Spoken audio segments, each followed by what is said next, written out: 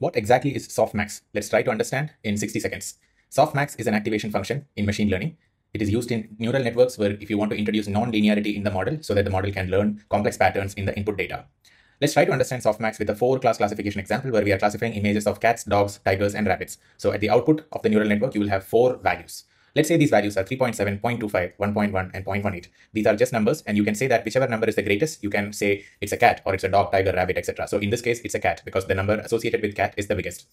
But how can we make this into a probability distribution? Is it possible to say that this image, which actually looks like a cat, can you say that it has a small probability to be a tiger? This is where Softmax comes into the picture. In Softmax, you apply a function like this, e raised to z divided by sigma e raised to z. And using this function, you can get a probability distribution out of these 4 numbers. So here you can convert the numerical values into Softmax distribution, where the probability for cat will be 88% and probability for tiger will be 6.5%. And if you add up all these 4 numbers, you will get 1. So this is a technique to convert input numbers into a set of probability distribution. And this is very useful in machine learning. And it's also used for converting linear set of numbers into non-linear outputs. If you wish to learn more about the details, please check the link in the description.